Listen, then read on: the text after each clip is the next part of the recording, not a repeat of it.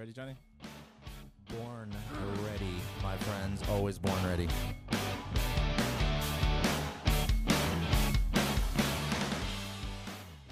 What's up, everybody? Welcome to the Six-Pack Lab, your podcast for the latest and greatest in health and fitness. We are here, episode number 4. We've got a very special and a very important guest today, Mr. Clark Bartram. What's up, my brother? Welcome to the show. Man, I'm excited to be here. What a great studio. You got the Vols back here. You're representing the alma mater. SEC. There you go.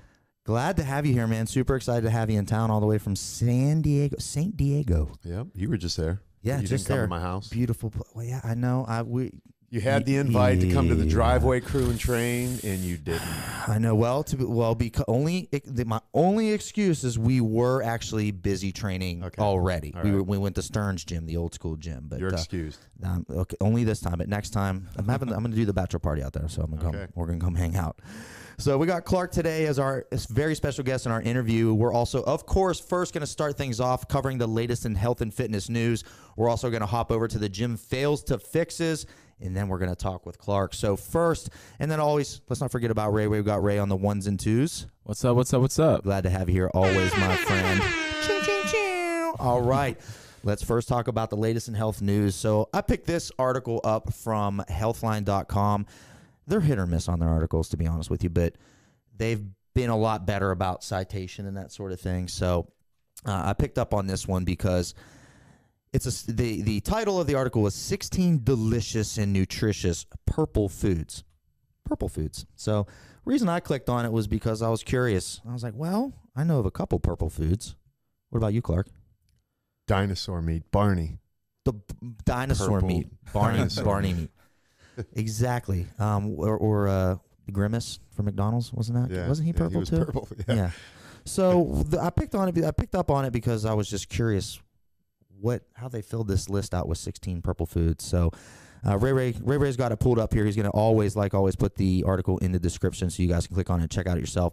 I'm just going to list off a couple of the foods that you're going to see on the list. Purple sweet potatoes, purple carrots, red dragon fruit. Well, red is not purple. I know. I That understand. makes no sense. So That's one off the list. We'll get there.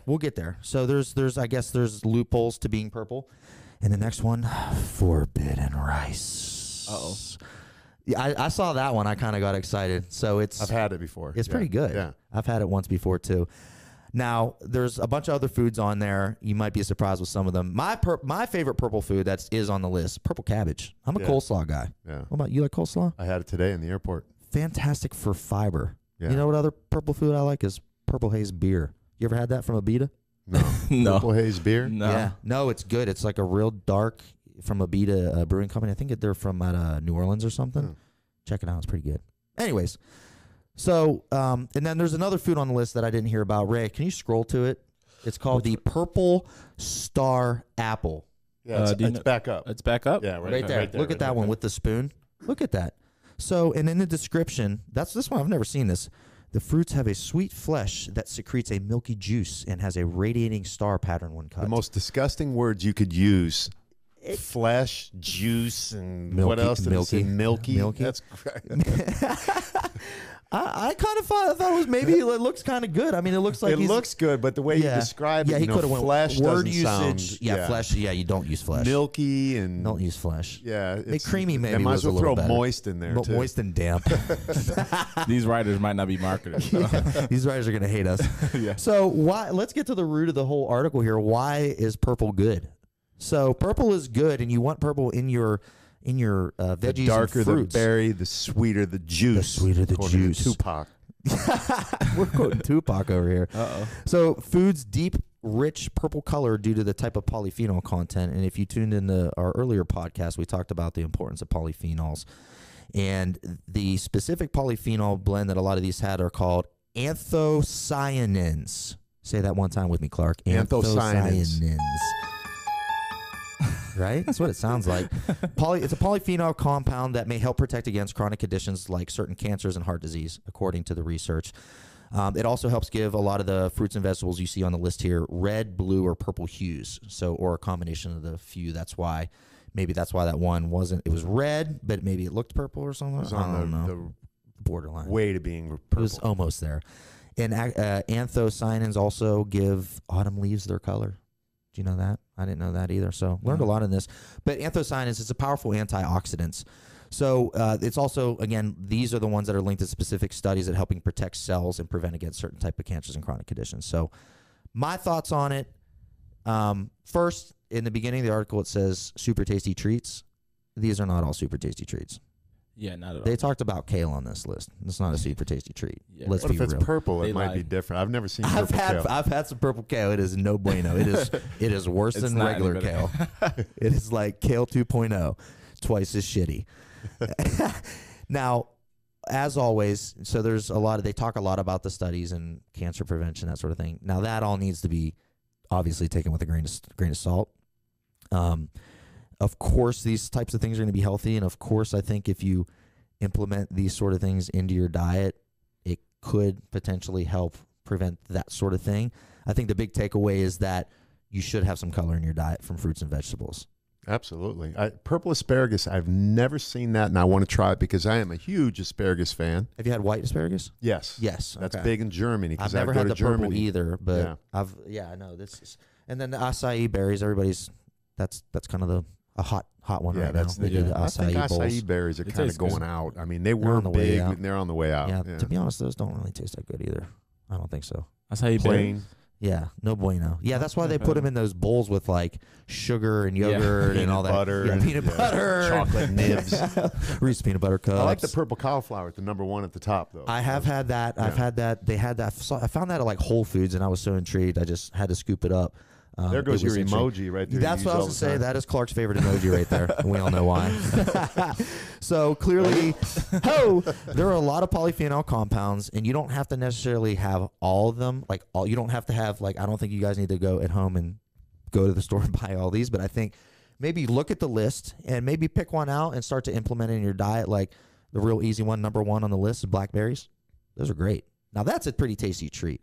Here's the other thing with these types of fruits, and a lot of them contain a lot of fiber and fructose, which is a natural sugar. So yeah, it's sugar, but as long as your energy balance is where it needs to be, you're not going to get fat from eating fruit. It's going to help prevent cravings. It's going to help to keep you full and keep you satiated. Don't be afraid to eat fruit at night. As long as your energy balance is where it needs to be, you're good to go. Yeah, man. For sure. Or vegetables, you know. What Mix are it all in. what are your thoughts on this, on the polyphenols and the purple fruits? And You know, I like the variety, and I think it's really important. You know, as much as we were joking around and playing and having fun with it, it is really important. And I think people need to understand that these things are on the earth for a reason. You know, they're not Right. injected with some purple dye. Yeah. They're born that way. It was created. Yeah. Yeah, and it's that way for a reason. For a And if reason. we take that stuff naturally from the earth and put it in our body, it just would make common sense that it's doing something good for you. Absolutely. That's it. So I hear, heard out there that, is it true that the darkness in the color indicates potency or freshness? I mean, does that really affect it? So I think maybe that's gonna, depending on, I think feel with these, a lot of these are gonna maybe be on the fresh level, whether it's like ripe Yeah. or fresh, or if it's kind of getting rotten or whatever. It doesn't necessarily, the brightness of the color doesn't necessarily indicate the amount of polyphenols or the anthocyanins, but the color does indicate that it does have some sort of polyphenol compound. Like we talked about before, there's a lot of fruits and a lot of vegetables that do have polyphenols. So these ones specifically are going to give it the red, blue, or purple. We Okay. also talked about the vegetables that have other types of polyphenols that get like green, and orange and red. So it does kind of indicate that you're going to get the anthocyanins out of the purple and the dark stuff. Gotcha. So you do want to shoot for that. Awesome. That's good to know. Good question, Ray. Thanks. Good man. Ray's been dicing up his diet a little bit. He's been asking me just here and there, asking me a lot. Yeah. Just like one or two a day. Trying. They're adding He up. looks though, but good. yeah, of course. Yeah. It looks like Drake. Yeah, it does. Ladies, man. No, I'm trying. You know, I've never really ate good my entire life. I was only fit throughout high school and early college because I just worked out so much and I played basketball my whole life. But as I got older and had a sedentary job and stuff like that, it kind of caught up to me, sort of. So As I got older, Well, I'm still young. I'm only 24, but okay. But not working out and eating the same way I did when I was 16.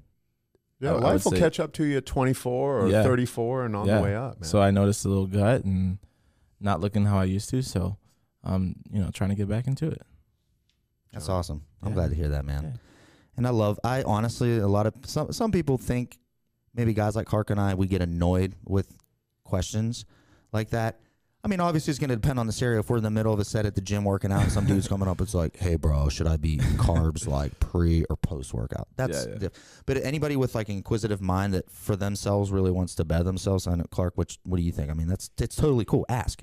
As long as you apply the knowledge. I can't tell you the amount of times that someone has come up to me and asked me a question, and I know for sure that when I get into it, because you like me, we get very passionate about the answer, and then we go all in, really not wanting to, but it just takes over. And then in the end, you can see the blank face, and it's like, this guy didn't get anything I said. And you see him a week later, and hey, did you start that diet I gave you? Oh, no, bro. Exactly.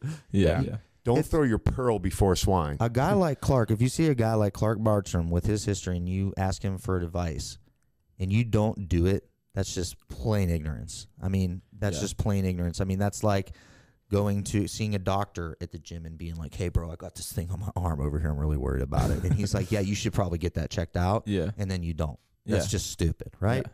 100%. So, and it's not that we're trying to be mean. It's just like if you're going to ask, do it. Yeah, it just shows how many people aren't really willing to do the work. They just want to feel better about themselves by asking the question. Correct. Oh, I asked the question. Now I feel good. Correct. You got to follow up. That's the key. All right, now Ray, let's move on here. We're going to move on to one of my favorite things to do here. The gym fails to fixes. Yeah. Why don't you go ahead and pull up that first video we had there, Ray? So, Clark, what we like to do here is we like to analyze a video. We like to pick a video. And we're not picking on anybody in these videos. We're only here purely for help. We might laugh a little bit, but that's yeah, I was gonna say we're laughing with the individual. So we're bit. only here to help. And Clark, I wanna get your opinion on how we can help this guy out. So Ray, go ahead and play the video. Let's see what we got here. Okay, so he's on Bosu balls. Yes. Bosu balls. Upside down Bosu balls. There you go.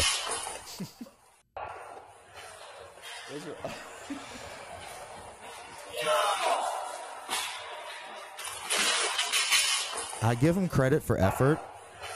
Let's watch it one more time. Upside down Bosu balls. Yeah. Tremendously unstable. Foot slides off, and he's down. Clark's knee-jerk. Clark, let's hear the knee-jerk reaction. Clark's pissed. Okay, let me first start by saying I get it. I remember when the whole Swiss ball revolution came in. I was at the beginning of that. We would stand on top of Swiss balls and throw medicine balls back and forth at each other until we fell down.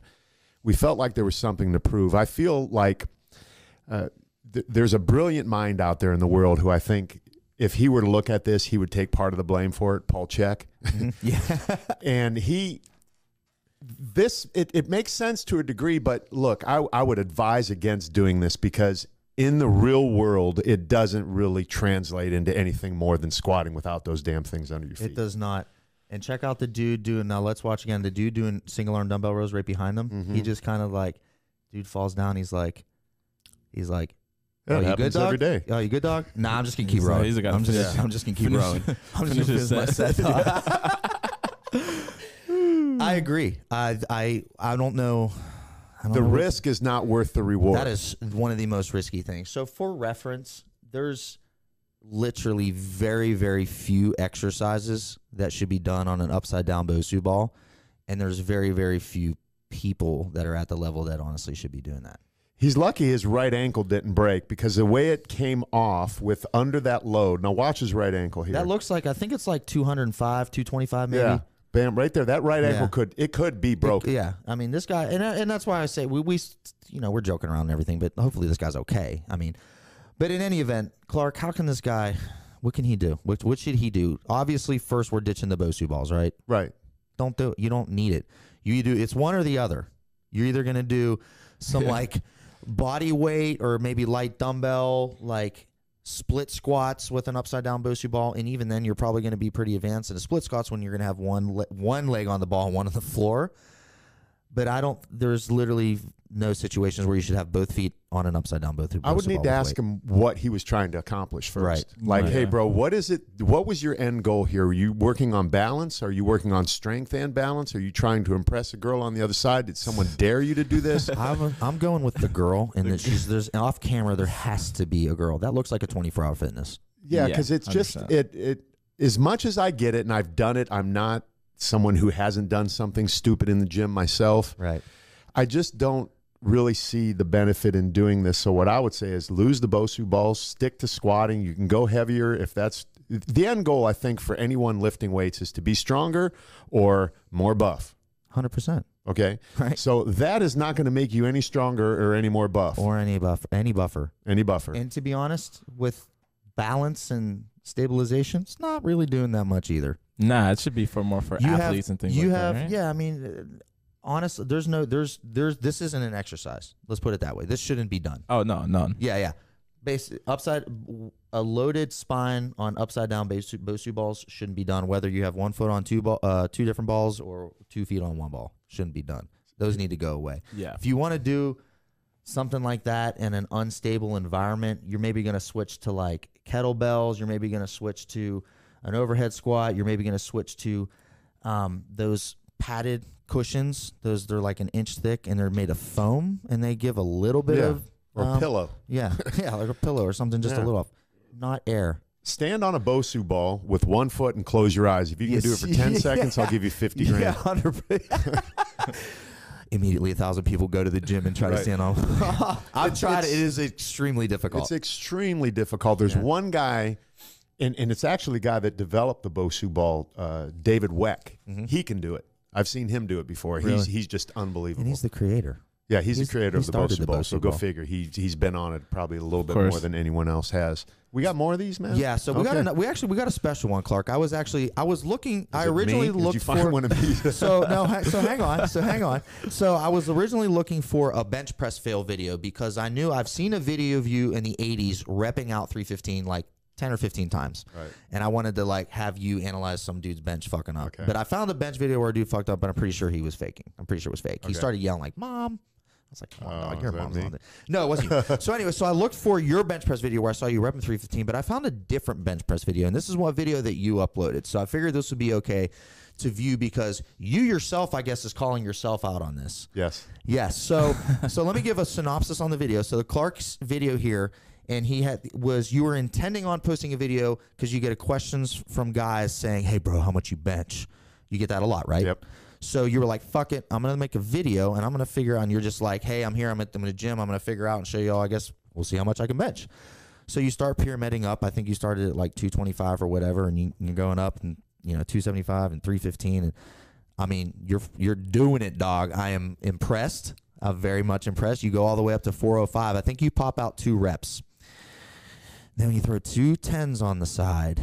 And then all hell breaks loose. It gets a little crazy. So let's go ahead and Ray, why don't you go ahead to you want to put about halfway through, or no? I think it was at about the 8-minute mark is where we're at. So he's already It's a long video. It is a long video. So now he's already successfully racked up to like 405, and then we're gonna add I think another 10. It's about 8 minutes or so, I think. And Clark actually ended up posting this video for the same reason we're doing it now. Yes. What was he thinking? Okay. So we got, this is 425? 10 on each side, 405? 10? I can't see it. I think I remember you. What happened? It went Right. Easy there, bro. Okay, Easy. All right, now he's got it unracked. Nope. Not happened. Nope. So this is real, right? The skinniest guy ever comes and pulls it off of me. So this is real, right? No. It's not? I got you. It's not? I got everyone with this. Dude, I'm a good actor. That was okay. You mean you got me, so it's not real?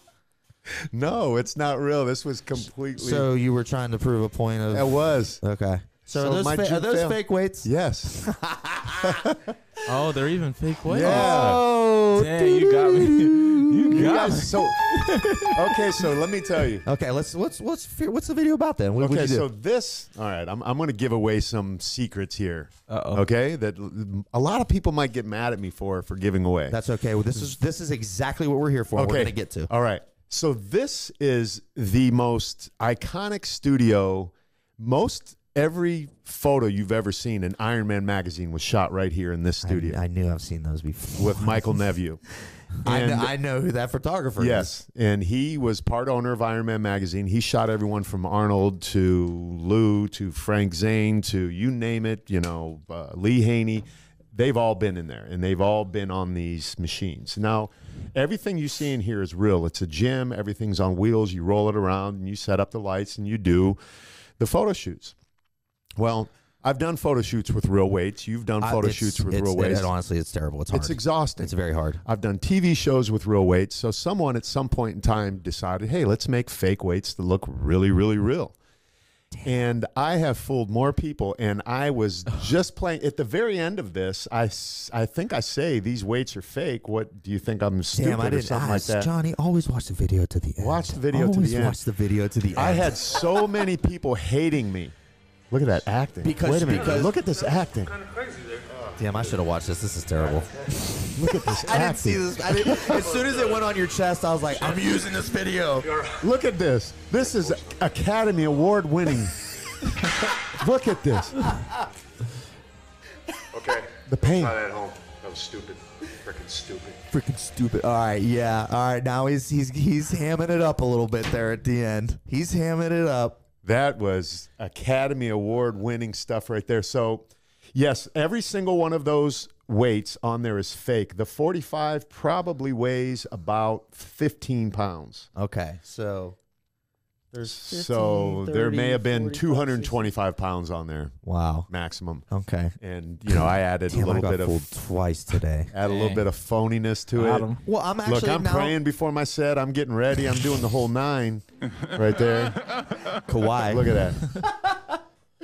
All right, so the dumbbells, the barbells, everything is fake. So you see these guys in magazines, you know, curling 80, 100 pounds. No, I'm sorry. I just gave it out. I knew so it. this studio is no longer there. It's gone now. I knew those dudes weren't hammer curling like 95-pound dumbbells. No.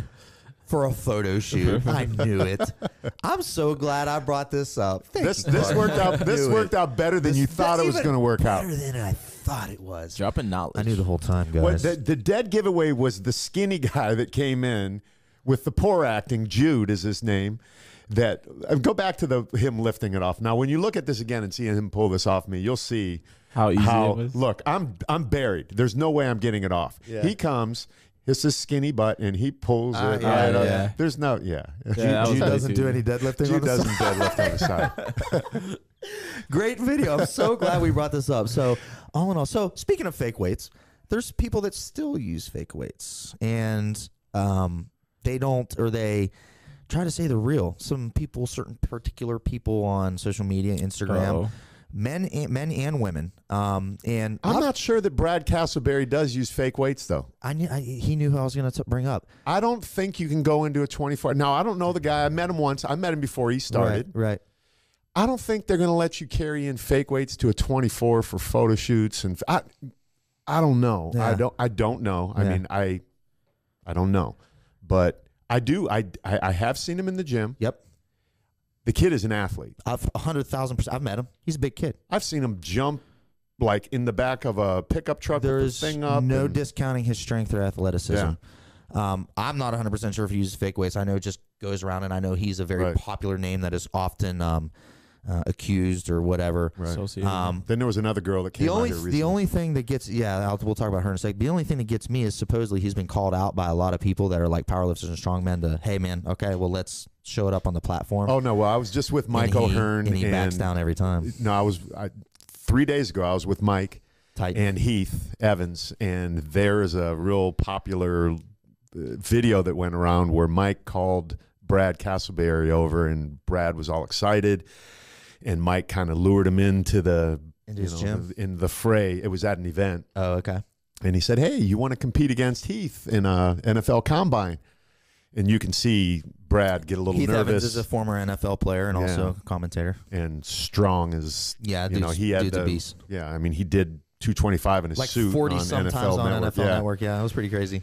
So After Brad he was done playing. Yeah, Brad didn't want to hear it. So when I was with Mike the other day, I said, "Hey, whatever happened to the Brad Castleberry thing where you invited him?" He's like, "He don't want no part of that. He doesn't want to, compete." Yeah, he doesn't. He didn't want to compete. He doesn't. But, he probably doesn't want to risk getting outlifted, which I'm sure for his brand would probably be not great. But it could be great though too. It's like go compete, yeah, man, and show and at least show up. Yeah, like do your thing and show people that like 100%. Like if you show up to the battle, then you're probably not using fake weights. But if you keep backing down like this, people are gonna keep calling you out, dog. Yeah, now you're gonna be questioned. But yeah, there's a girl. I guess she's maybe Brazilian. I think her name's Gracie Ann Barbosa. But there's videos of her going around of her like ass to grass, like rock bottom squatting like 405 for like 10 or 12 reps. Yeah, like pretty.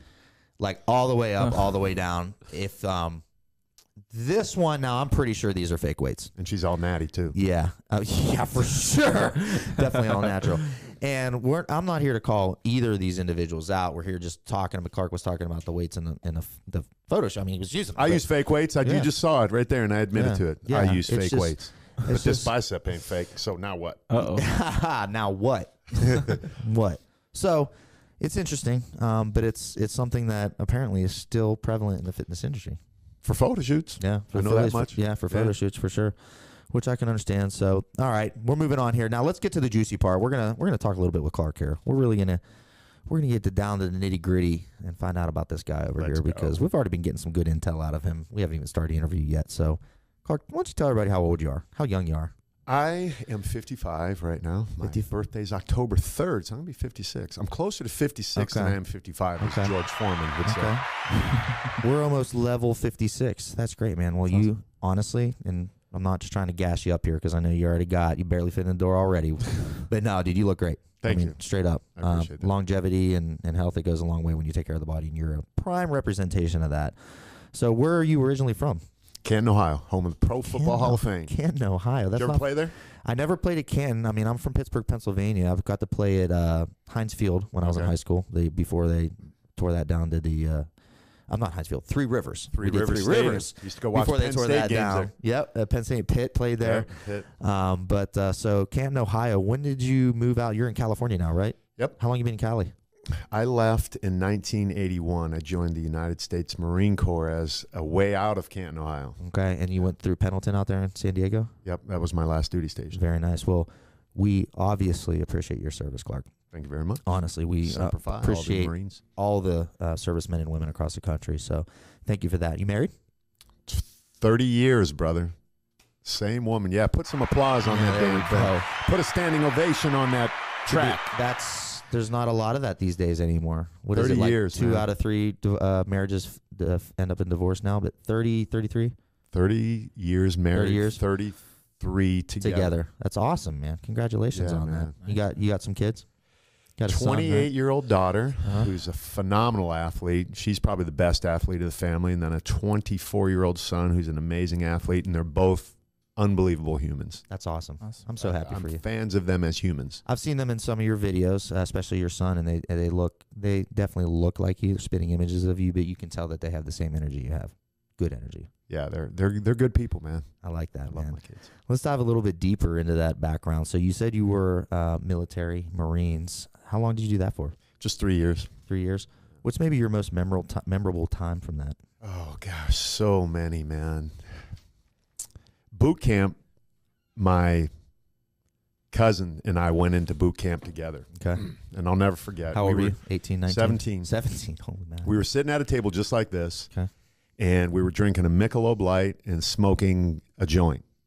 Nice. And, yeah.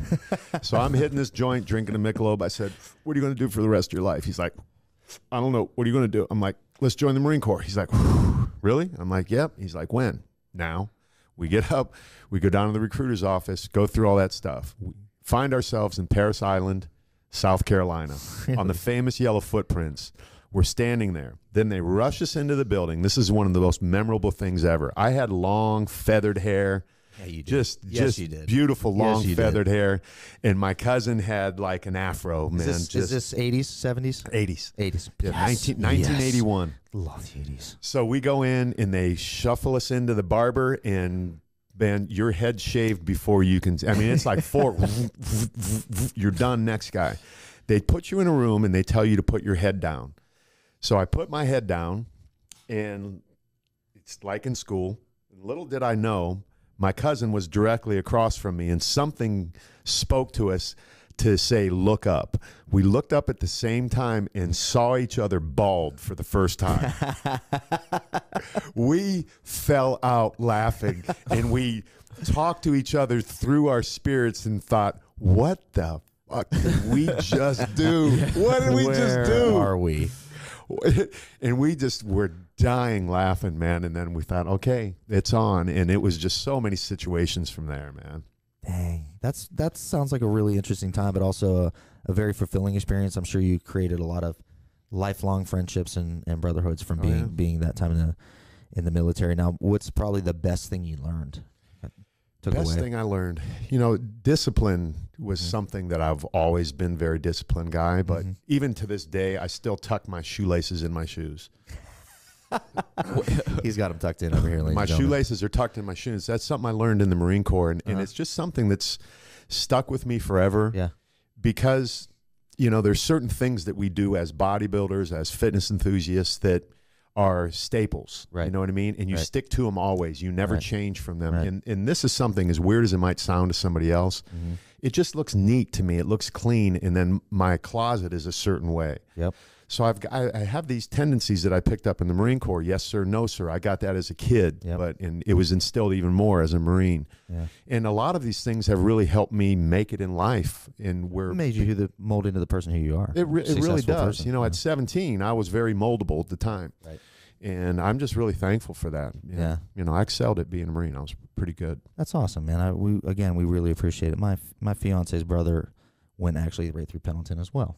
He did. I think he did 3 years as well too. And Okay. thank him for that service, of course. Now, did you go to school anywhere? Did you go to college or do any kind of schooling after high school? Nope. 17, straight in the Straight Marine in the Corps. I had to get Marines. my parents' signature to go. Did you play any sports in high school? Nope. I didn't. No athletics. Just now, how did you? I had to stop. So that's a big story for me. In high school, I was a great athlete growing up. Football, I had, what Osgood Slaughters is?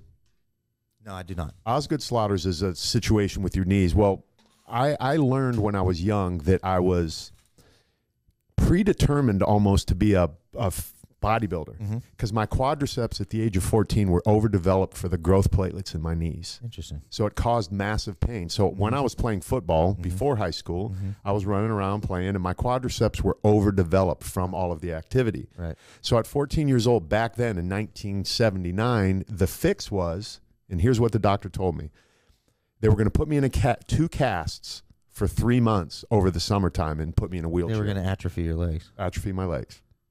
No way, bro. You do not touch the leg gains. But when you're in pain, I know it's. I know. Well, and it was. They said you either stop playing sports now, or you're this is what we're going to do. You're either going in the cast, or you got to stop playing. So at 15, 16 years old, I couldn't imagine sitting in a wheelchair over the summer when my buddies were all out playing. So I stopped playing football, and it broke my dad's heart. To the matter of fact, on my dad's deathbed, I said, "Dad, I know I didn't go and play football like you wanted me to, but I'm a good man." And I went into that whole speech, and literally while my dad was dying, because here's the God's honest truth: my dad was in the hospital. His whole plan was McKinley High School, Ohio State, Cleveland Browns. He had it mapped out for you. And when I didn't even play in high school, after I just was done. Yeah. I forgot what I was going to say. But anyway, it just what you were talking to your dad about when he was on his deathbed, and you were telling him that you're still a good man. Yeah, I had some point I was going to make, but anyway, it just didn't pan out for me, man. I didn't do it. But then when I got in the Marine Corps, I started playing rugby to make up for that. So I played rugby in the Marine Corps. So I went TAD on the rugby team, 1 round plate. Nice. What got you into fitness? My friends. Friends, really? Yeah. I was working in a gym. I was managing a fitness center, and a buddy of mine came up and said, "Hey, you should compete in the bodybuilding contest." I'm like, I don't want no part of that, man. These guys are all big. Yeah. I look good the way What year I is do. this? 88. Okay. But when I was playing rugby in the Marine Corps, after practice, we would come in and there was a big mirror, and you would look into the mirror, and it said, "Are you a good Marine?" or something like that. And we would always have our shirt off, and there was this bodybuilder named Gonzo, this kid from East LA. Gonzo. Yeah. And he's like, "Man, you should be a bodybuilder. You should be a bodybuilder." So I started lifting in the Marine Corps. Sure. And that's where it all started. But started competing in 88 because my buddies. So realistically, you kind of got into fitness almost for bodybuilding. Yeah. That's awesome. Kind of like Well, me. that was, yeah. I kind of follow in your footsteps, big guy. Yeah. All right.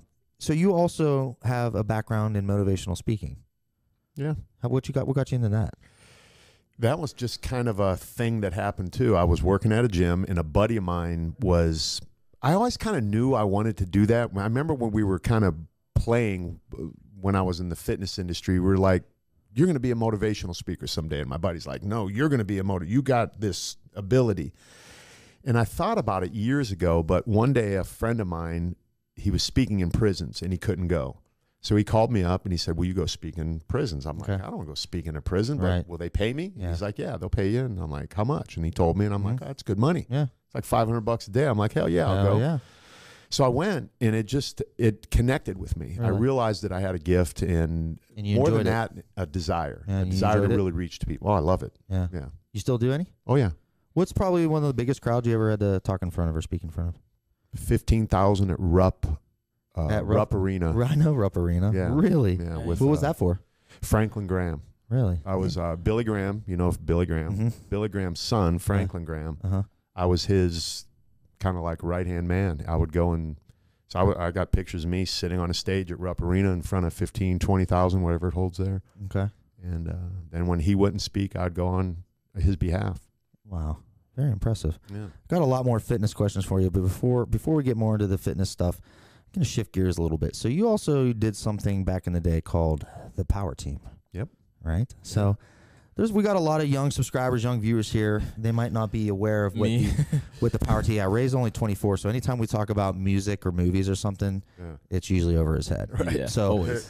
So I went deep into the archives. libraries of YouTube, and I unfortunately I couldn't find one with you on it. But I wanted to show, this is a original from, I guess, probably the 80s. This is the Power Team. So Power Team, and why don't you just explain briefly what exactly the Power Team is? So, Ray, why don't you go to, I think I had you at about 5 minutes. Go to the 5-minute mark. Go back. Wow, this is crazy. Is that about 5 minutes? Yeah. I can't see that far. Yeah, you're good. So this guy looks like he's about to run across the stage and break 3 2x4s, or 4 by, it just plows right through them, all 3 of them. Slow-mo. Nice. So these dudes are all pretty big, all pretty buff. And they also, why don't you explain exactly what it is? This is like, this is crazy, man. I just got this rush, a rush of emotions. So, 1988. Okay. I was probably at the bottom of my life. I was cheating on my girlfriend. I was running around. I was full of myself. I was winning bodybuilding shows. I had money. And I just lost myself, man. And this kid came in the gym one day, and I was selling him a membership. And he said, you need to get your life right with God. And I'm like, dude, can't you see who I am? Look at all this stuff around me, all of these things that I had accomplished. Right. But I went home that night, and it really got in my spirit. So I prayed. I got down on my knees that day, and I prayed. I said, God, if, all this stuff everyone says, if you know me, got all my hairs on my head numbered, send some. This guy was a nerd. I can't relate to him. Send somebody that I can relate to. No bullshit. A week later, a lady walks in the gym with a poster of these guys. Yeah. She says, do you mind if I hang up a poster in here? And she rolls it out, and it's these guys exactly. Because there have been these guys. Because when I saw certain guys on here. Is this the main guy? John Jacobs, yeah. Okay. he could have everything. God, this is crazy. Yeah. To succeed So at some she rolls out this poster, and it had all these big guys. And in my heart, I heard, oh, you don't think I know you? Here's what you can relate to. And it's all these freaking guys. That was the sign. That was the sign. So I go to this meeting, and I'm going to make a long story short. I go to this meeting. They had a front row seat for me, and these guys come running out and start doing all these stunts. Yep. And I'm like clapping like a little kid, and I'm engaged, and they give what's known as an altar call. And they said, if you want to change your life, if you want to get life, 1, 2, 3, get up, come. Next thing I know, I'm down there, and hundreds of people around me. And that guy right there, from a stage just like that, imagine me standing down there in a pink boat neck with a tank top, and some Z-Cat and some freaking Zubas and some Atomics shoes, right? Yes, the and a fanny original pack. bodybuilder attire. Yeah. Ray, go ahead and look that up. And a I gotta fanny look that pack. up. Yeah. This guy points down from the stage, and he said, "You." And I turn around and look around the room. He goes, "You in the pink shirt. I'm talking to you." He said, "Come up here," and he calls me up on stage. Now I got all these guys around me, Right. overwhelmed because they're And all like they look 6. like big dudes. They're huge. I'm not gonna I'm lie. in the middle and of them, they're and doing some incredible stuff, Yeah. to be honest. So anyway, these guys changed my life. Yeah. These guys altered the course of my life because the girl I was cheating on Interesting. is now my wife. Yeah. Wow. Wow. And if it wasn't for these guys coming into my life at that time with this message and this bravado and breaking shit and doing all that kind of stuff, who knows where I would be? Yeah. And there's one guy in the reason I got emotional is there's one guy in there now that's dead. Yeah. And he absolutely, it was his testimony that I heard, and I'm like, someone told him about my life, and this is bullshit. This is not right. Because what he was saying, I was living. And I'm like, this is not fair. Yeah. He was a big-time football player, and that's what I wanted to do. And and it was unbelievable, man. So Were a lot of the other, got me. Were a lot of the other guys kind of maybe somewhat like you at some point, where maybe they were in the crowd at some point and they got brought up? And Well, yeah. how you know, did that, they who were are these? definitely. Like, how was it started? Who are these guys? This guy was just a guy that had an idea. So the way he got this was he saw Franco Columbo blowing up the hot water bottle like I did here Ray, for a thing. pull the next clip and go to 45 seconds. This is a little bit of a newer clip. It looks like they're still doing this. Yeah. And this next clip, you can see some of the stuff that they do a little bit more clear. And I know it's some of the stuff that you can do. Yeah. I've seen you do. Yeah. So go to about 45 seconds there, Ray. So Is that this about 45 looks, seconds right there. that's 8. 8. Go to Okay, I can't see. Yeah, go to 45. Where's You're- my you're cursor? 20. Right. Keep Right, going. Keep go a going. little bit keep more. going. Keep going. Keep going. Right there, and right stop. there. Click it. Okay. Yeah. My vision's not that good. Sorry. Okay. So he's blowing up a hot water bottle right now. And I Clark, just did that the other I day. was going to say, you can still do this, right? Yeah. That Okay. is painful, man. I've been smacked in the face and smacked in the balls. I and wondered if smacked- it actually hurt. Like Yeah. No, 'cause it does. It's See, very his arm got- thick rubber.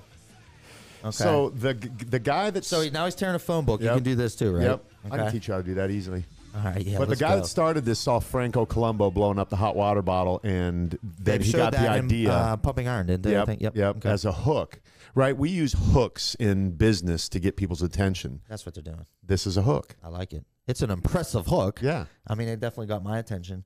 And then the reason I wanted to bring it up because I thought it was pretty cool, but it's incredibly impressive. And I was just curious, like what the kind of the background. I mean, did you? So you ended up being one of these guys, right? So with this On the group, stage. I didn't perform with the power team. There was one day I was sitting in a limo driving down the street with the attorney for the power team, and I heard John Jacobs, the main guy, say, "I don't want anyone on the team under 6 feet." And I looked at the attorney like, "Well, what about me? You brought me here for this." That night when he called me up on the stage, he told me quit my job and go to church 3 times a week. So I went back to the gym I walked in and I quit. Yeah. And they're like, "Would you get saved or something?" I'm like, "Yeah, as a matter of fact, I did." Yeah.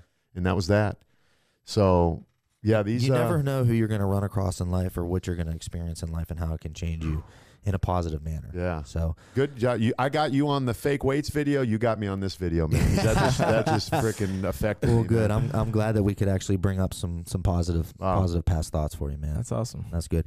So, all right, now let's talk a little bit more about fitness because I got lots of questions, Clark. You've been in fitness a long time, right? You did you have a coming to moment like where you're like, I want to help people or I want to train people, or Was there any like coming to moment, or you just mainly got in it for the bodybuilding, and then you ended up kind of falling deeper into it? So it's opposite of what you just said. It was more of an ego thing than it was wanting to help people. Okay. Yeah. And honesty, love it. No, I'm going to be honest as hell. And here's how honest it was. A very good friend of mine who was on that team with me before me, his life got changed there. He was a real famous bodybuilder back in the 80s. Okay. And I was in the gym business. I was at home with my roommates. I had a Muscle and Fitness magazine on the coffee table. Yeah. I had all my weed on the cover of that Muscle and Fitness, taking the seeds out. That was back when they had seeds in weed. A little swag. I don't know if you don't remember that. If you're under 24, they had seeds in weed at one time. So I was separating it out, and this guy was on the cover, and it said, "World's Most Handsome Bodybuilder." And I looked at it, I'm like, I'm better looking than this guy. What? And it was that point I decided I wanted to get in the magazines. Yeah. So I saw bodybuilding as a vehicle to get me there. So when I was at bodybuilding contests, I always looked for photographers backstage. Okay. And then that's kind of how the whole thing started. So would you say, where did you end up in the bodybuilding ranks? What was some of your best wins or accomplishments or title? So my very first show that I entered was the Muscle Mania, which is now a big deal. I remember Muscle Mania. It was the it's the WBFF now, I think. I don't know who owns it or what, but it was an NPC show back then. Okay. And I entered the show my first time. Like, I trained for maybe 6 weeks when my buddy told me, you need to be a bodybuilder. That's what happened next. He goes, there's a show coming up. You should get in it. I went. And I went to go check in. I was checking in novice, and a buddy of mine said, dude, go open. I'm like, well, what's open? I don't even know what it is. Both. You know what I mean? Yeah. Come on, come on. So I jumped in. I ended up winning my weight class, which was light heavyweight, and then I won the overall. So light heavy, you came in at like 189 or 199 or so? Yeah, I was between 188 and 198 was the cutoff. Okay. So I ended up doing that, and then I got catapulted because I won the overall. I couldn't go compete against schleps. Yeah, I had to go against good guys. You got to start going against cream of the crop. So there were guys coming up then, like in the Palm Springs in 1989. Chris Cormier was in the Palm Springs. Very in familiar. 1989. Ended up having a very successful pro career. Yeah, so he was in there, and then Audie Ray. If you look up Audie Ray I remember Audie Ray at the Muscle Mania years later, after everyone made fun of me for winning the Muscle Mania originally. I think Lou Zwick got the name from me because he asked for. Why my would pictures. they make fun of you for winning the Muscle Mania? Because it was the first time ever, like Muscle Mania. Oh, it was like the new. Yeah, the new way to name it, because it was always San Diego, the North County, the Palm Springs, the whatever town you were in. In the fitness bodybuilding industry, when something new comes along, a lot of people scoff at it for a while. They scoffed at the name. They made fun of Muscle Mania. What's that? Yeah. When Men's Physique came out, scoffing. Yeah, big time. Scoffing. There's still a lot of that going on. So whatever. Yeah, it's very. It grows the industry. It grows the sport. It brings more money. Gives more opportunity for people to compete and show off different physiques. Yeah, that's it, man. Stop being negative. Yeah. So, but anyway, so you ended up winning the Muscle Mania as your first show. Yeah, my first show. Then I competed a bunch after that. I don't think I ever won anything ever again. I was always second and third because I was in these big shows like that were on ESPN. Like, did you Google any of those? You got any of those? I already know about those, but yeah, you can pull up. So we got. Trust me, we got lots of good footage. Okay. So we're gonna get to the. Getting to the juicy stuff. We're getting to the juicy juice. I'm scared. So you won some shows, and then you saw a photographer backstage, and that's how you got into the fitness modeling and fitness photography. Yes. All right. Now, how many covers have you had?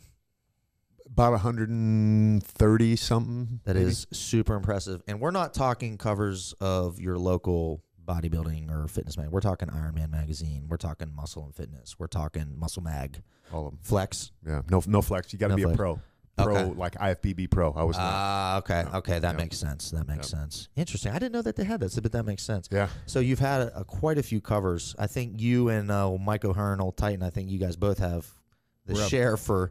He's way ahead of me. You know? I think Mike multiplies. If you guys, for some of the younger viewers here, so Clark came on the SixPack. We'll talk about this here in a little bit. But when Clark came on the SixPack, I knew Clark. Like, I remembered him. And he didn't necessarily know who I was because I'm like a nobody at the time. So not anymore. Not at the time, but not anymore. So I knew Clark, and I literally, when I was like, dude, I thought he'd be taller. Yeah, that was the second thing I thought. Oh man, shit, I'm taller than he is. Hell yeah, boy.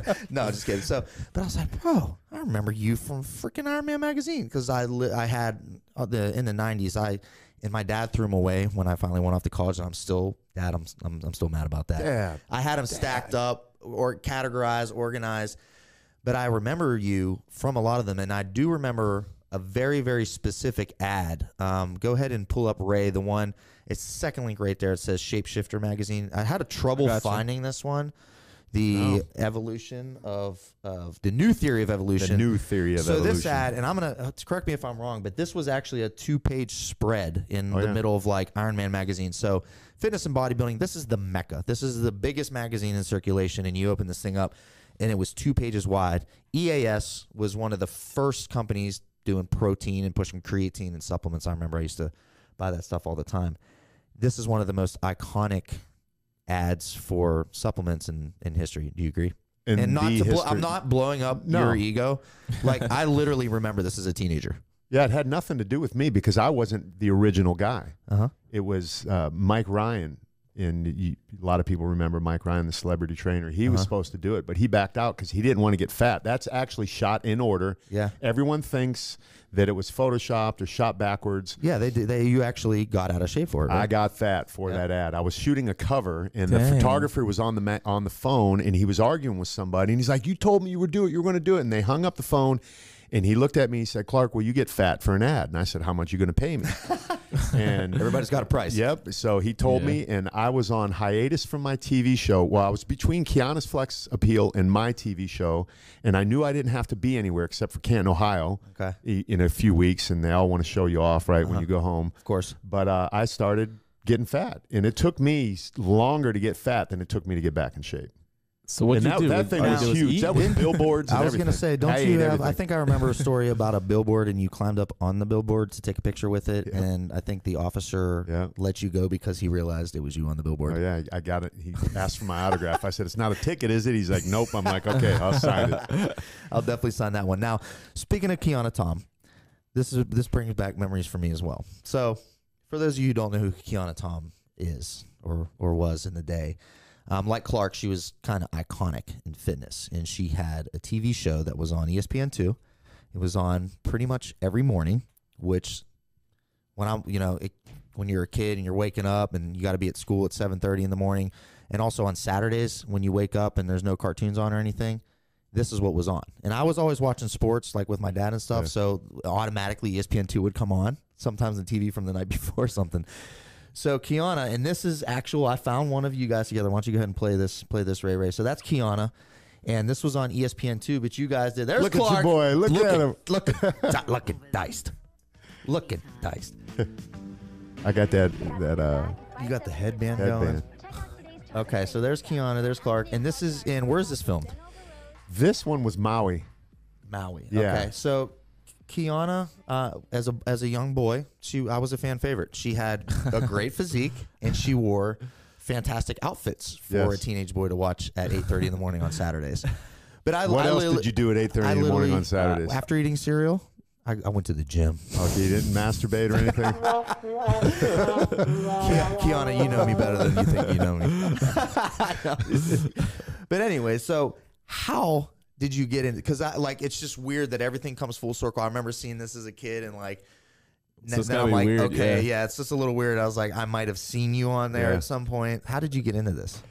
And this was ESPN2. This isn't like, oh no, this was a big deal, man. Like public access TV. No, this was a big deal. I owned a sheepskin store by the seashore. And hold on. Wait, you what? Yeah. I owned a sheepskin store by the seashore. You're being serious? I did. I owned a sheepskin store in Encinitas, California. I feel like you're trolling us. We'll go back to that later. Continue. So I was in my little store, and a guy that I used to work in the gyms slinging sheepskins. He walked by, and I walked out, and he's like, "Clark, I haven't seen you. I've been trying to find you." I ran into this girl named Kiana who's auditioning for a TV show, and I think you'd be perfect for it. Here's her number. So I get the number, and I go up, and I do the audition and just nailed it. And the rest is history. She used to host the Fitness America pageants too, I think, maybe? Yeah. Which were also on TV, on ESPN too. I hosted all the time. Some of those too on ESPN. Did you really? Oh, yeah. So was this was paid?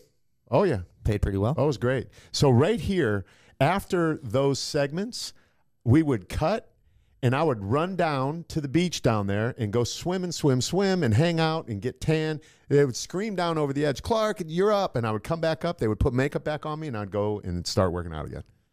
That actually sounds like a hell of a lot of fun. Sounds 6 weeks, beach man. And working out all day. 6 weeks. So you would film for like 6 weeks at a time, and then they would edit them and show them or air them. Yep. Hey Ray, I think if go to the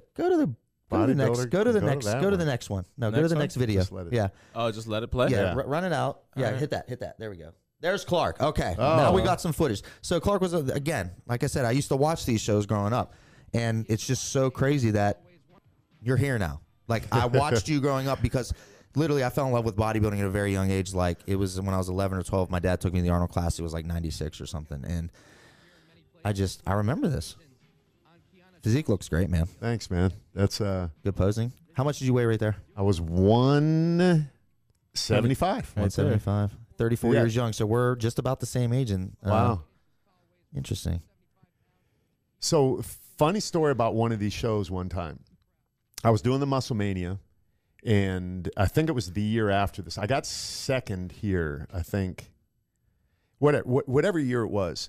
We're in, you know how only the top 5 come out and pose. Yeah, of course. So there's finals. like 30 guys in my weight class, and my wife's out there explaining to everybody, the top 5 will come out. So they line up all 30, and we're walking off stage, and they have the expediter. They're like, you made it, you didn't, you made it, you didn't, you made it. That's exactly how it still works. I walk past, he's like, you didn't make it. And I'm like, whoa, time out. I'm Clark Bartram. Of course I made it. He's like, you didn't make it, and it's chaos, right? It's chaos. So I go back, I wipe off all my tanning, I take off everything. I put my clothes on. I throw my backpack over my shoulder. I get 1 foot out the door. God's honest truth. Clark, where are you at? I said, I'm leaving, man. They said, we made a mistake. You're next. You're posing. And this is broadcast on ESPN. And so now you're cold. No more pump. I'm no cold, more tan. No more pump. No more tan. No more nothing. Yeah, so you're going Tito on stage Raymond getting washed out. Yeah. Yep. Tito Raymond was posing right before me. And I remember his routine. He did a backflip at the end.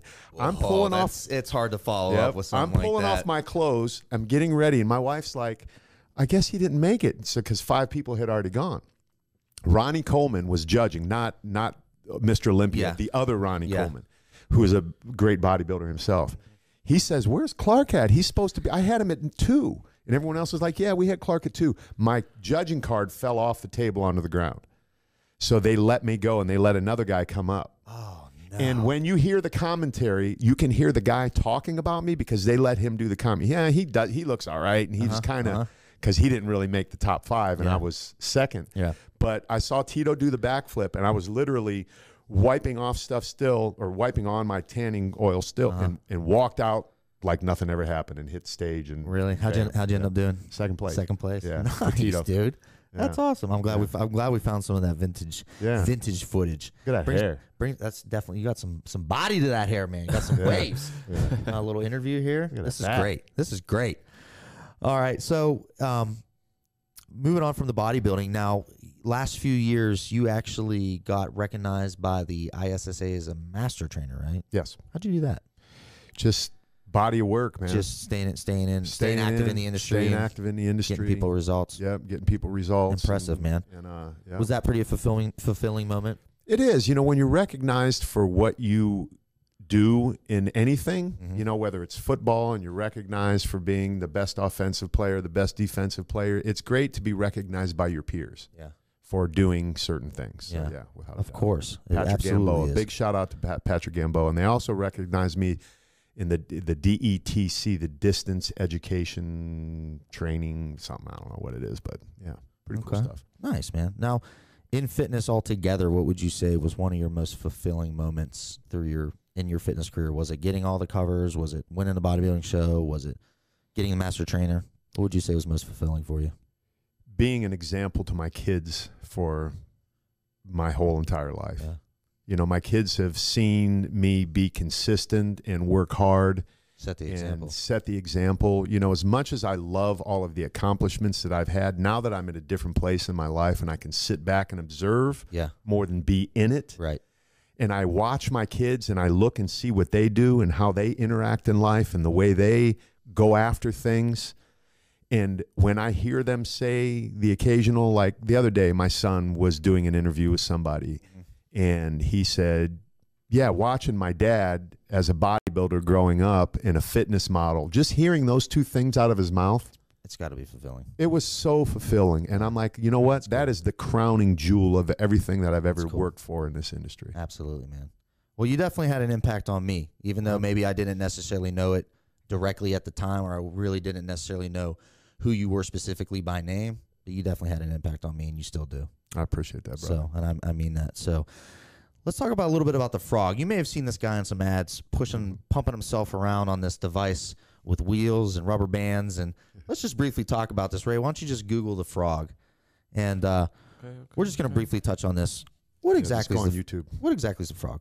Worst fun you've ever had. Worst fun you've ever had. It's just a piece of exercise equipment, right? It's a total body training device, and I was introduced to it by Mike O'Hearn, who was the spokesperson for the company. Okay. And he... There we go. The frog is everywhere. Okay.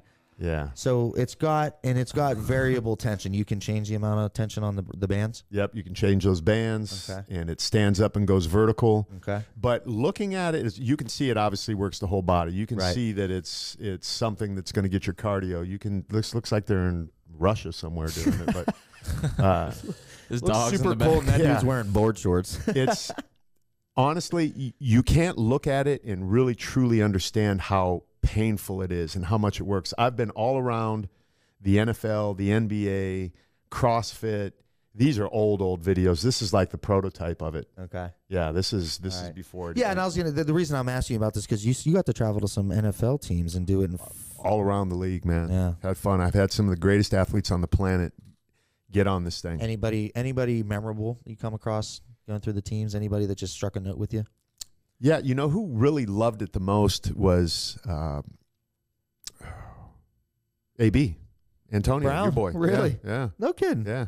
He does like he does a lot of outside the box training. He actually has a sports scientist that travels around with him and does his training, and they analyze his numbers. Literally, I was watching Hard Knocks the other night, and they were comparing him the total yards he ran of all of his routes and his average speed he ran it. So he was saying like, you ran a total of 70,000 yards last year and with an average speed of 12 miles an hour, and that was better than the next three closest guys. And they wouldn't say their names, but I'm sure they were like good receivers too, and they were like 2 seconds off your mark and blah blah blah blah, and you had the most touchdowns. So I'm not trying to blow AB up or anything, but it's pretty cool when you put that type of thought and that kind of science and apply it to either football or health and fitness or something. You can really challenge the body and the mind. So he loved the frog, and we actually had his own custom one made for him. Did you really? And if you go deep into his Instagram account, you can see him on it. And really? I've definitely seen it. Yeah. Yeah. Okay. Oh, Ray knows us something. Ray knows. Yeah, Ray finally caught up to us, man. That's about time. Well, that's because it's Antonio Brown, I think. Okay, there you go. Something relevant. So the company now there's not in operation anymore? It's kind of on the DL, and I assumed all of the inventory because at some point along the line, because of my love for the product, honestly, I became synonymous with it, and everyone kind of thought I owned it, and I never did. A guy by the name of Richard Pierce, who popped up on that video for a second, was the one who invented it, and he gets all the credit and all the respect. The guy went through hell to get this thing engineered properly, and tons of money and tons of research, and I just fell in love with it, man. I became a president of the company for a while. Then I was out throughout the NFL and all around the world, literally. I traveled the world putting people on this thing and showing them how effective it is. And I still use it to this day. And that's great, man. I got all the inventory now. That's I need great. to sell some. Yeah, if you need a frog, hit up Clarky. Get you a frog. So you're extremely talented, extremely multifaceted. Also do a little acting, or you've done a little acting. Yep. Batman. Let's talk about that. Yeah. How did you end up in a role of Batman, and what kind of film was it, and where can people find it? So it's an interesting story. When they were looking to do The Dark Knight, Was it The Dark Knight Returns with Christian Bale? Is that what it was? Yeah. Yeah, The Dark Knight Returns with Christian Bale. They were looking for the director and the person that was going to play Batman. Mm-hmm. And a friend of mine, who's a friend now, who I didn't know at the time, was going to do his version of that to show Hollywood. So he put his money where his mouth was. So he went out and he wanted to find a bodybuilder to play Batman because he wanted someone that didn't need a plastic suit. That was his whole idea, but he wanted someone who was athletic. So apparently, from what I heard, he auditioned hundreds of bodybuilders and couldn't find one athletic enough to really move around like Batman needs to move around because not everyone's like you, you know? So he apparently gave up his hope to do this, and actually Sylvester Stallone was going to play the part. He was between Rocky V and Rambo at the time. Okay. He was doing nothing. Right. So he was going to do it, and he backed out at the last minute because his agent told him not to. So this director guy, the guy that wrote it, was at Starbucks one day, and he saw a business card of a friend of mine, Jason Ellis, the photographer. I know who Jason Ellis is. And he's like, oh, maybe he knows The someone. king of covers. Yep. So he grabs it, and he calls up Jason Ellis. He goes, I need a guy with a square jaw, blue eyes, deep voice, good-looking, fit body. And Jason was getting ready to say my name, and he's like 6 feet tall. And he's like, oh, damn, that was my buddy Clark, but he's like 5'8", you know? He's like, I don't care. I'm tired of looking. We can make it happen. Yeah. Call him. So he calls Size me. only matters in sex. Yeah. So he calls me, and I said, nope, I'm not Got that going. one from my dad. I'm not going. And my buddy talked me into going, so I go up and I read for this part. And next thing I know, I'm going back again, and then here I am. I'm making this movie. So This is Hollywood, right? Well, no, it's a fan film. Okay. An independent fan film. Okay. That was meant to be a calling card. We Okay. shot it in Burbank. So the So rest in of the Cali. story is, in Cali. So we get this thing done, and I see it, and I'm like, oh, this is pretty badass. And I had so much fun. I really embodied, I became Batman. I mean, it was something else. So this is Andrew Koenig. He played on Growing Pains. He played Boner on Growing Pains. Was it Boner? Boner? I don't know. Remember? Not Boner, but it was Growing Pains, or that was his name, Boner. for Yeah, real. okay. But that scene right there was epic. I remember Growing Pains. Yeah. Okay. But so we showed this at Comic-Con, and it took Comic-Con over. It absolutely, completely took this thing over. Anyway, so Hollywood heard about it. The director got called in, and Warner Brothers, actually, I talked to Warner Brothers and DC Comics, and they just really praised me. I wasn't a big enough actor to do it. Yeah. And yeah, that's how it went. But you've done a couple other acting gigs? Hunter Prey. I saw that one. I saw that one on your IMDb. Yeah, that's Yeah, I got that up right now. He's got an IMDb page, ladies and gentlemen. If you IMDb got the page. IMDb page, you're legit. My dad's got an IMDb page. He does? Oh. Really? Yeah, he had a little cameo in the movie Love and Other Drugs with. He's actually had a couple. Like back in the day, he was in Hoffa, like as an extra. Oh, wow, yeah. Extra, but in Love and Other Drugs, he actually had a speaking part. I don't know if you've ever seen that movie, Jake Gyllenhaal, and I think it's Anne Hathaway, but it's about, I think the guy's a pharmaceutical rep, and he's basically falls in love with this young lady that gets Parkinson's, and the movie's kind of about Parkinson's, which my dad has. So the reason he ended up in it was because he was kind of, I guess, president of the Parkinson's Foundation of Pittsburgh, Pennsylvania, where he's from and I'm from. And they had him come up and speak. In the scene, they show, I guess they got a couple people that actually had Parkinson's to speak, and they showed them at this assembly, and they're just kind of talking. But his line was, I can't even remember how to tie a fucking tie. Oh. So, wow. But it's cool, it hits me in the heart, and Yeah. it's good for him. So There you go. Now you get to cry. Now you get to cry. Everybody's crying. Yeah. Up there's next. no crying in the SixPack Lab. Love you, Dad, man. So really cool experience. So you end up doing a little bit of That's acting cool. too. So I remember when we brought you on the SixPack, they were calling. I remember Travis Bowles at the time, Yeah, who was Travis running. is a big fan. Big fan, because I guess he was big in the Comic-Con world. Yeah. I remember he's like, we got Batman coming. I was like, really? Ends up being Clark. And you came on board with us, and you really hit a couple home runs with us with some really fantastic programs, the Abs After 40 Advanced and Test Max Nutrition. It's pretty enjoyable for you, right? Oh, this place is awesome. Yeah. And coming here and getting to work with you and all of the other great people that here, this has been just such a phenomenal experience for me, and I can't wait for the next evolution, because That's what we're doing. you interviewed Tom Harder, and that guy's ready to take this rocket ship to the moon, man. And I just, honestly, if you're out there and you're a fan and you've been a fan and you've supported this company for a long time, first of all, thank you, and second of all, hang on, because it's about to get real. Yeah, for real. Yeah. I mean, we've had a lot of stuff going on. We're bringing a lot of awesome faces back, awesome personalities back, and I'm excited to be working with you again, big guy. Yeah. I mean, I thought we had a really good working relationship together. Oh, yeah. And yes, SixPack is on the pivot right now, and we've got a lot of stuff on the horizon for you guys. Now, before we move on to my last question, Ray, let's go to the rapid fire round. All right, Mr. Clark, I'm just going to hit you with a couple rapid fire questions. We like to do this at the end, just get the thoughts right off the top of your head. You ready? Yep. All right, favorite color? Blue. Favorite song? God, I don't have one. What favorite song on your current playlist? I don't even have a playlist. Favorite? What? What? Real young guy Ray's like, what? I don't It's have like, a playlist. what? I can't think of a favorite song. Maybe, what about such an eclectic. favorite workout music? I don't listen to music. Oh, when I work out. he goes for the mind muscle I go connection. raw, The yeah. pump. He goes I go raw raw. dog. Dang. All right, favorite book. Where Your Mind Goes, You Go by Clark Bartram. Nice. Clark's also an author. In case you want to know that best-selling one, too. author. Best-selling author. Favorite exercise. Favorite exercise? Deadlifts. Nice. Favorite gym you've been to. Favorite gym I've been to? Honestly, mine.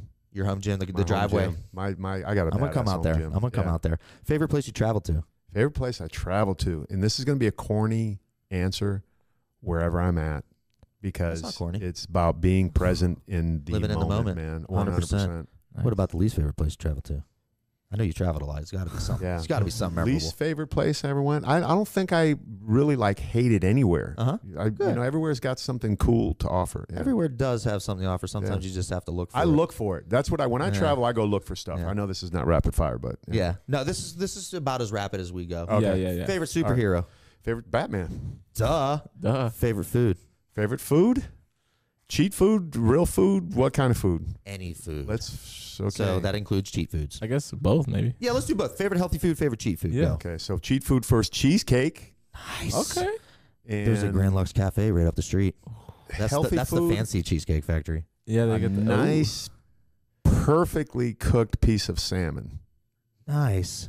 Love me some salmon. Not Yeah. too fishy. Have a client that sends some down from Alaska, and it is Yeah. the most amazing. Yeah, you got to get good salmon. It just melts in your mouth.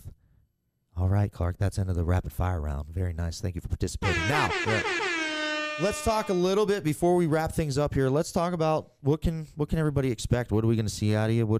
Maybe just give a little sneak peek. What are some things we can expect? Are we going to see you on maybe some programs again? Are we going to maybe some new supplements coming out? What do you think? So as a man over 50, that's the role that I am coming here to fulfill to the highest level I possibly can. I take what I do very seriously. I'm very passionate and very Yes. excitable. Yes. And we were just in the office, just having a brain. I flew in today. We went into the office. We sat down at a desk just like this, and we started brainstorming ideas of, different workouts and different ways to get people's attention. Our job first, you need to understand, we need to get your attention because there's so many people out there looking to get your attention.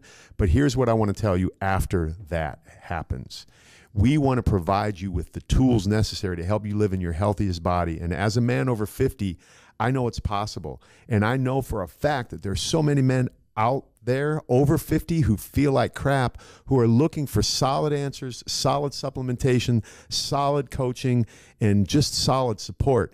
You're going to get all of that here it's going to happen here, man. Yeah, absolutely. There's no doubt about it. So I could go on and on, man, but look, stay tuned.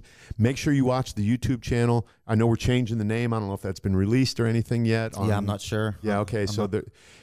Just hang in there, guys. Yeah. Listen, there are a lot of guys that I've connected with through our social media channels.